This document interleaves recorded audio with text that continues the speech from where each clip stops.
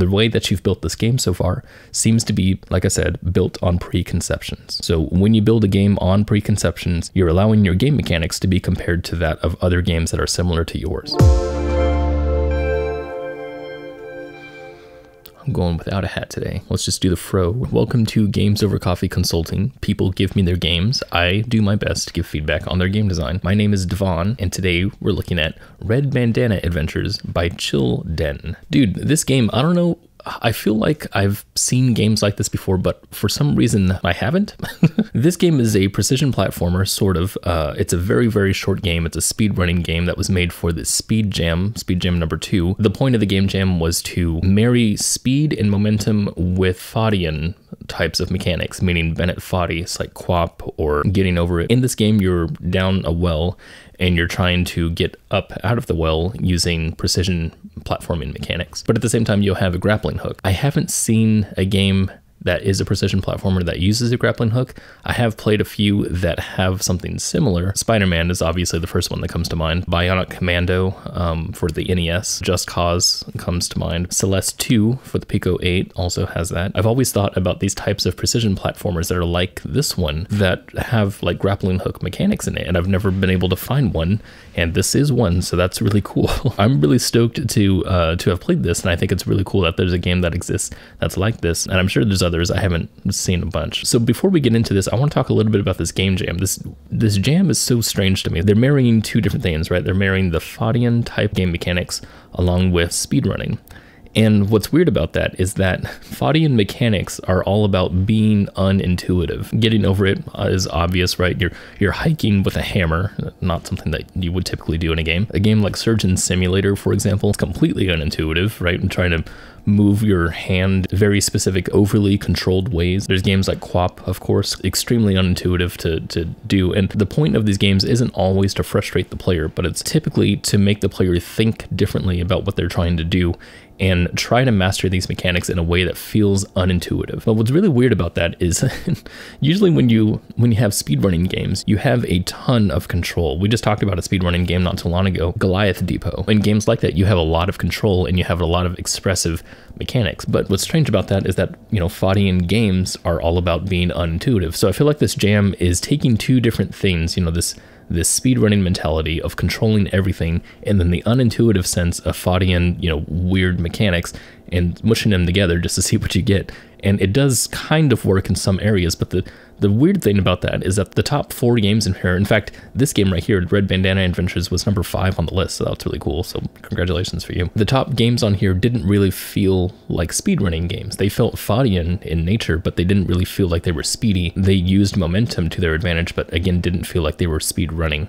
And I know this isn't really about speed running, specifically this game jam was about momentum. Each of these games had timers on them, so it was specifically made for some sort of speed running type of thing. And then all the comments on every game talked about how fast they could, do the game. That being said, this is my main criticism about this game. So Chill Den, the developer of this game, I'll talk to you via email. You wrote in the questionnaire, "The concept I've developed comes from a game jam where the theme was Fadian. I think it's very difficult to make the player lose a lot of progress without frustrating him and making him give up, and I haven't really succeeded in doing that.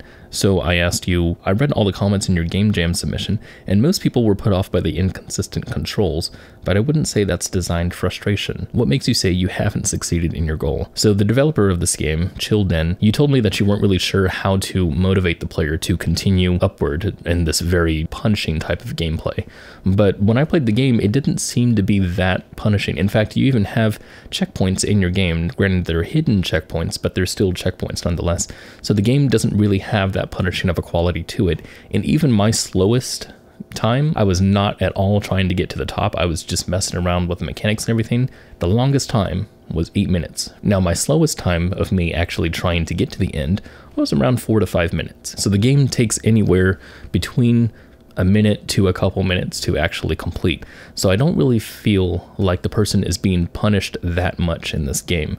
So that's the reason why I sent you an email in the first place. Instead, I highlighted all the comments in your submission because all the comments were talking about how the controls were a bit strange in your game. So after a little bit of back and forth, you and I decided to talk about the controls, the aiming, and the overall objective of the game. One thing that you said bothered you a little bit, you said a lot of players thought they were done with the game when they reached the thanks for playing screen, which makes sense because if you're saying thanks for playing, that typically means you're done. To stop that, I would just not have that room, or maybe have the thanks for playing part after the very end of the game. And the other thing about this ending, trying to get out of the well, it's not really that obvious that you need to get out of the well, because there's just a very tiny opening at the very top. Nothing in the level design shows me that I need to go upward. Something that I would do to try to guide the player upward would be to create kind of a funnel looking thing. The level starts out pretty wide, but then it starts narrowing as it gets to the top, making the player understand that they need to go upward. But because you have all these side rooms and stuff, it feels like I'm not always supposed to go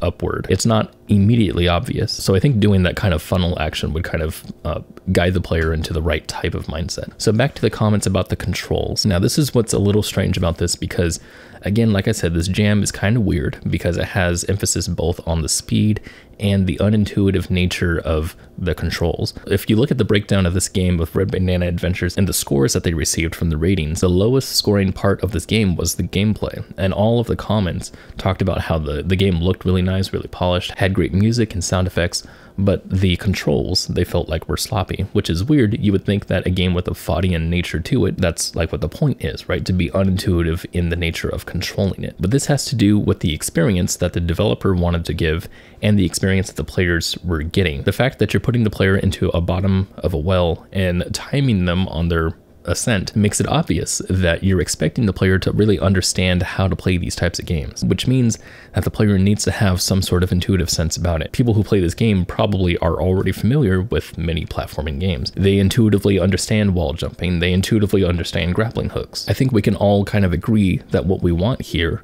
is an intuitive type of gameplay. So with that being said, what is it about the controls that messed everybody up about this game? There's two things, and in fact, Nanomega, a person who commented on this game, who's also a watcher of this channel, thank you for commenting, they mentioned gravity and friction, and those are the two things that I think a lot of people are having trouble with, that and the grappling hook. So the gravity in this game seems to be a lot heavier than most other platformers.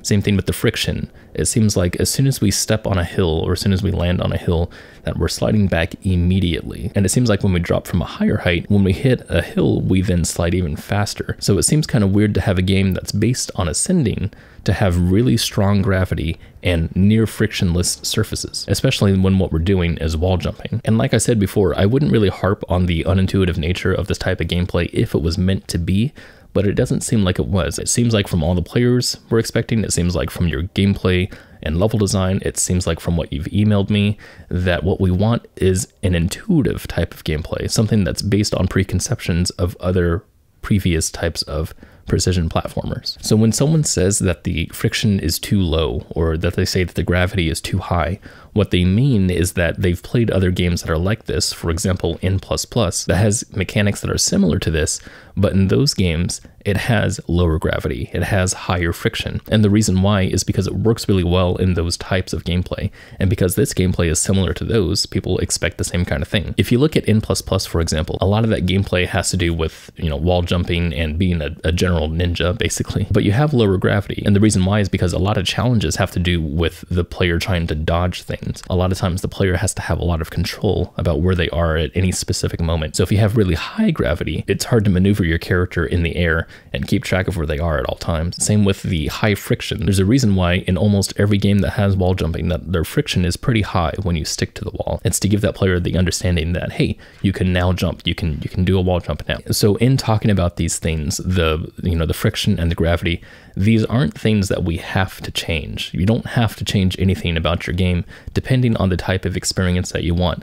If the high gravity and the low friction was something that you wanted in your game, then you can have it. You just need to be able to communicate somehow to the player that that's what they should expect when they play this game. Because the way that it's designed right now makes me feel like, as the player, okay, I'm at the bottom of a well and I need to get to the top. I better do what I can to do that. So I'm going to start playing this game the way that I have other precision platformers. Now, if time didn't matter in this game, and if this game was instead, more linearly kind of designed where we had smaller levels that increased in difficulty, then I would understand how this game plays and expect things like high gravity or low friction. You can make any mechanic work as long as you give the player time to understand it. And the way that you've built this game so far seems to be, like I said, built on preconceptions. So when you build a game on preconceptions, you're allowing your game mechanics to be compared to that of other games that are similar to yours. Okay. So that being said, I want to talk about the grappling hook. So this game is very ambitious, I want to say. Grappling hook mechanics are very difficult, I feel like, to get right. I've never made a game with a grappling hook, so I'm not sure, but I do know that a lot of games that have them, you know, Just Cause 2 or Spider-Man or anything like that, has this kind of aiming mechanism that detects the edges every time that you're around the area, and they'll always automatically aim toward something that the player is looking at. So programmatically, the developer always needs to know what the intentions of the player are in order to automatically aim for them and make the player feel as if that's correct. That way you have a player that's playing through the game, automatically aim somewhere, shoot, and feel like the game is actually doing what they want it to do. So that being done with a 2D platformer that's based on speed, I feel like is a pretty ambitious thing to try. The grappling hook has this strange nature about it. Developer of this game, Chilled In, I told you in an email that I had a specific problem with the aiming. And it's not that the auto aiming was bad. I thought it was fine, but it was really hard to use. And I think the reason why is because the aiming only activates on your downward trajectory from a jump. So in this gameplay, you can see that when I jump, there's no reticle, there's no aiming until I start my descent. And as soon as I start descending, then I see where my hook is going to aim. This makes it really hard for me to understand as a player where that grappling hook is going to be at any given moment. And if I'm trying to do this really fast, which is what, you know, you're expecting me to do, then I need to know where that grappling hook is going to be at any moment of the game. So there'll be a lot of times that I'm going for a jump to use a hook, and I end up missing that hook because it just didn't appear when I thought it should. To stop for the battery. Okay, I have about 18. Oh no, my battery's dying. This new one's dying. There's many times that I would go for a jump to try to grapple, and I would imagine a spot where the auto aim is going to be. But because it didn't auto aim until I started to descend, I pressed the key at the wrong time, which meant that I didn't make my jump. So there was many times that that would happen in this game. Now, like every other game that has just any mechanic at all, you can get used to the idea of not having an intuitive sense of control. And after playing this game a whole lot, I did get used to the way that these game's mechanics played out. I was able to complete the game in around 30 seconds, which I thought was really cool, but it still has that barrier of entry issue. As soon as someone comes into the game and begins it and it doesn't meet their expectations immediately, then they're just going to leave, because that's just how people are. All of this, of course, only depends on the type of experience that you want your game to be. So if you want high gravity, if you want low friction, and you want the hook to not engage until the descent of your jump, you can do all of that. There's nothing wrong with doing any of that. If you want someone to just be able to enter your game and immediately understand the controls before trying to master them, then yeah, you're going to have to change them, or you're going to have to step through the process.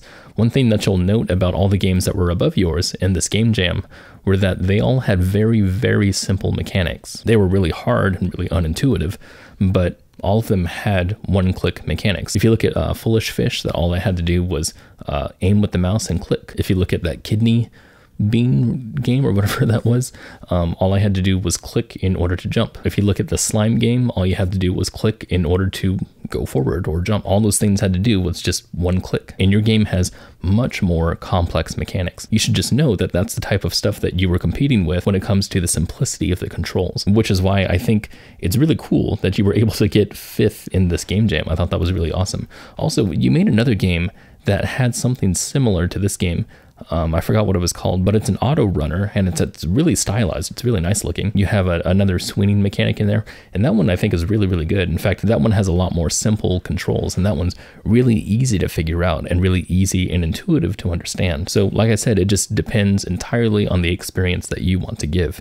Whether you want it to be intuitive or unintuitive, that's your decision. I really hope to see this game developed more, because I really do like the ideas that you're presenting here. I really want a 2D platforming game that has grappling hook mechanics in it. But I felt like your game, did in some points give me that type of flow that I really wanted in a game like this. And there was, I think, another comment that I saw in your submission that said the same thing, that said there were some times that the flow was just perfect. During those times, it felt awesome. There was a time in here that I felt amazing, that I was able to wall jump and then grapple and wall and grapple like I was Spider-Man, like I was just, you know, like it was a 2D Spider-Man basically. It was really cool. So I do really hope to see something like this developed outward, and whether that means you're going to be more intuitive with your controls or have the same controls but just explain them a little bit better in the beginning, I think that's fine. So thank you so much again for submitting this game. If you are not this developer and you have a game, you can go to this website, gamesover.coffee, and submit your game to me, or there's a link in the description to do that. I also have a Discord where there's other game developers. You can talk to them about your game. You can get feedback if you want. There's some great playtesters in there. We talk about game design all the time, some random stuff. So if you're into like Discord community and whatnot, I do have that. Just go to the link in the description or on the website. Thank you so much for watching. I'll talk to you guys later, and I'm going to drink my coffee and I'll try to get a haircut.